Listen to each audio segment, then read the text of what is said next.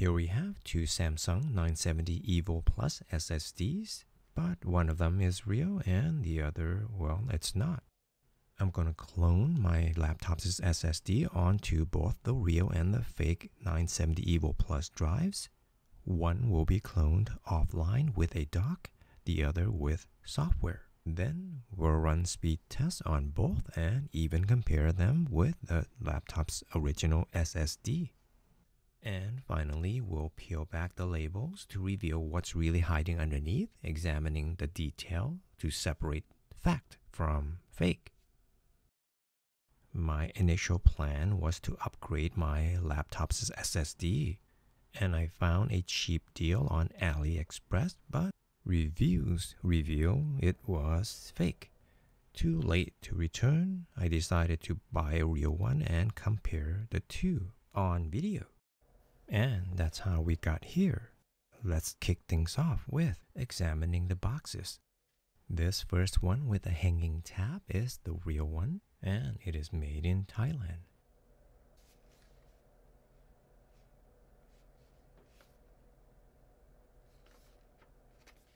And now let's take a look at the fake one and see how it compares. This brush, I guess they want me to keep the dust off their lies. Looking at both boxes side by side, the printed colors and overall design are surprisingly similar. The logos, model name, and even the tapes with 500 gigabytes appear nearly identical at first glance. However, subtle differences in print sharpness and texture can hint at which one is fake. Again, the one with the hanging tab is the real one. These barcodes are likely there to mimic authenticity as the legitimate Samsung products. It's uncanny. It's clear that the fake box was designed to mimic the real one as closely as possible. I have included an affiliate link below for the real one. If you decided to get one for yourself, I'll earn a small commission at no extra cost to you. Alright, let's take them out. Wow, even the plastic holder for the fake drive on the right is incredibly convincing. Feeling lost yet? Can you tell which one is which?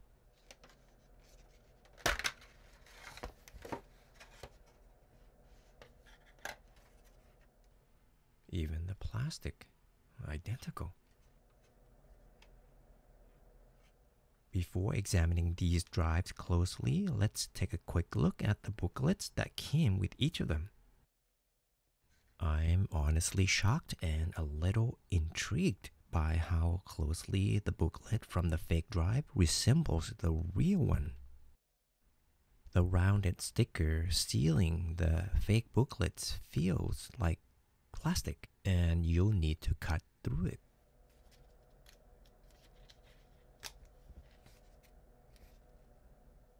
I am so anxious to see what's inside this booklet. I'm really intrigued right now. Okay, the prints on the fake one on the right are misaligned. The fonts and prints on the fake booklet on the right are noticeably larger, which pushes the text further down, creating an uneven alignment compared to the real one. The illustrations in the fake booklet on the right are a direct copy of the ones in the real booklet on the left. It's hard to spot any difference at first glance, except the paper on the fake booklet is whiter, and the ink spread is a bit uneven. I am quite impressed. On the fake box, the serial number matches the one on the fake SSD, but here's something odd. There is a forward slash between the S and the N on the box, while on the SSD it doesn't have it. Before I peel off these labels, I want to make sure that both drives are tested and working. That way, if something's wrong, I can still return it. open up my laptop, take out the internal SSD, and start cloning them. And after that, I'll run some speed tests to see how they perform. Here is a very cool M.2 NVMe cloning device. It's not perfect, but I'll show you how it works and how well it performs.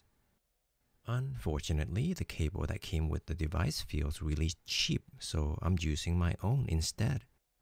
Plus, the device needs to be plugged into a power supply of at least 45 watts. To start, insert the source drive into the slot labeled source and the target drive into the slot labeled target. Press the power switch to turn on. The device will then recognize the drives and the P1, P2 indicators will light up, signaling it's ready to go. Now press the start button for 5 seconds to begin and you will see the blue light turn on, indicating the cloning process has started.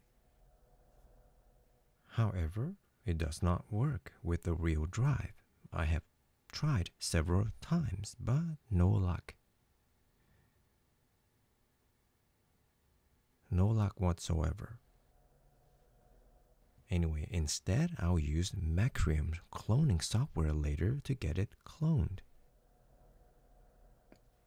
But I'm not done with this cloning device just yet. What about the fake drive? Let's give it a try.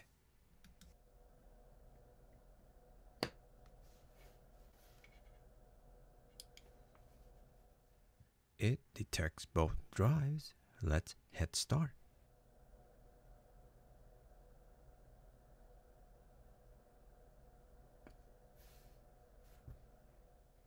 Now that's how it's supposed to work. I'll speed up the video here.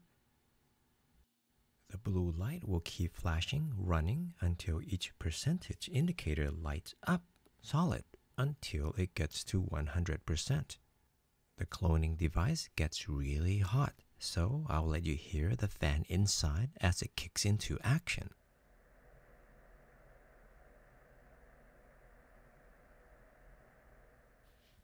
It's done. Turning it off now, let's test it out. Carefully pulling out the fake drive from the cloning device and getting it into the mini book. Securing the drive in place. I won't screw the bottom panel back in just yet until I have cloned the real drive. One for power, the other for the 4K extension. Powering it on, everything seems to be working perfectly. But the main event here is the speed test using Crystal Disk Mark.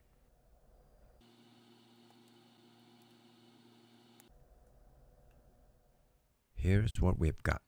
On the laptop screen, you can see the speed test results from the fake drive. On the iPad, I have pulled up a picture of the speed test results from the original drive, which I had tested earlier. The fake drive shows faster write speeds, but the original drive still outperforms it in read speeds and overall performance. And now I'm going to use the cloning device as an enclosure for the real Samsung drive and perform the cloning process using Macrium Software. Disk 1 in the first row is the fake drive that is inside the laptop right now. Disk 2 in the second row is the original drive that came with the laptop. And disk 3 in the third row is the real Samsung drive. I attempted to clone the original drive disk 2 onto the real Samsung drive several times, but it didn't work because the main partition of the real drive doesn't have enough space.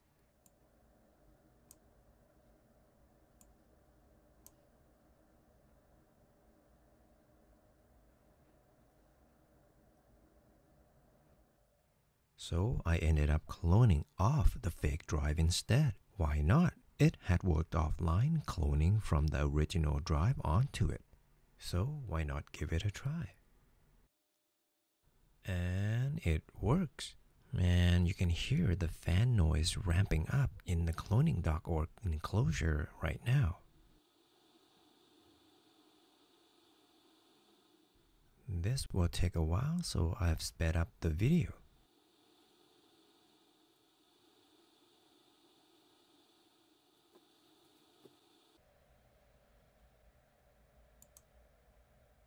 This thing gets really hot. Good thing it came with a fan.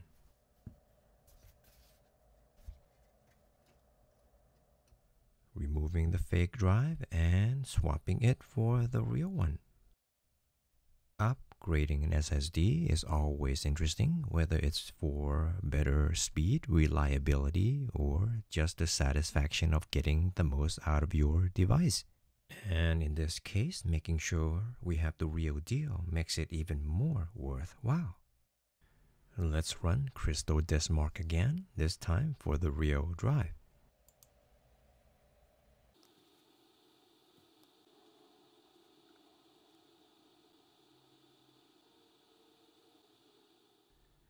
And here again, the results shown on the iPad are from the fake drive we just tested. The results for the real drive are as expected. Read speed over 3500 megabytes per second and write speed over 3200 megabytes per second. And you can clearly see they are miles apart in speed. I ran some more tests. Take a look at these results for the real drive. Very consistent. Now that I know both drives work, I don't have to worry about returning them. So let's peel back the labels and see what's underneath. The truth is finally exposed. We'll take a closer look in a moment, but first let me peel off the label on the real one too.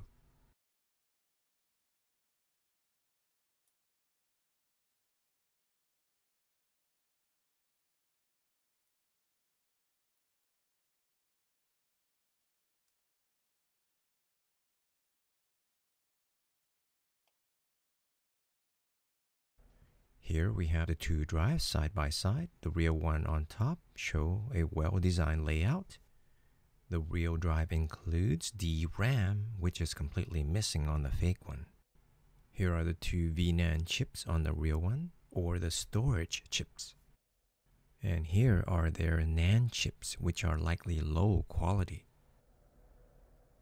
Exact same copy of the tape on the back. Here's the fake box, and they bluntly printed the real drive's chips right on the package. So here's what I've learned. The fake drive can't compete with the real Samsung EVO 970 Plus in speed, quality, or likely reliability. While the packaging and booklets are convincing, the internal components tell a completely different story. The fake drive lacks DRAM, uses low-quality NAND chips, and relies on deceptive labeling to appear legitimate. In the end, you truly get what you pay for. Always double-check your sources and invest in authentic products to avoid disappointment. This has been a fascinating experience for me, and I hope you found this just as interesting and helpful. Anyway, that's all I've got. Thank you for watching.